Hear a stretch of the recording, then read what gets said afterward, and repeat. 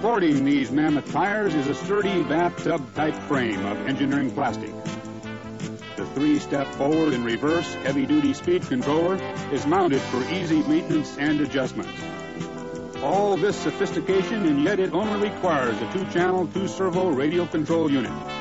The vehicle will accept either BEC or standard radio control units. The steering servo is located at the lower part of the frame and uses standard drag links for both front and rear steering.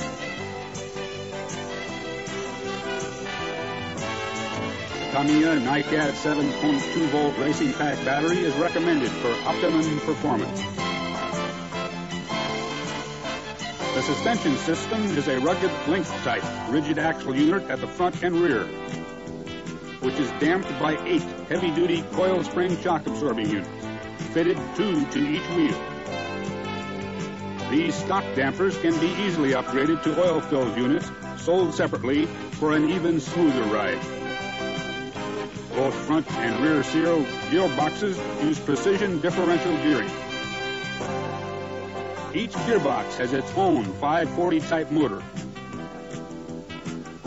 And what's amazing is that these motors can be switched from parallel to series wiring with a flick of a switch for power or economy, depending upon track conditions. Metal-plated parts add total realism to the model.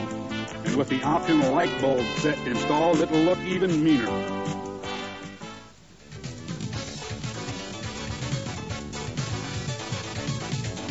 With dual motors, full-time 4-wheel drive, and 4-wheel steering mechanics, what more could you ask for?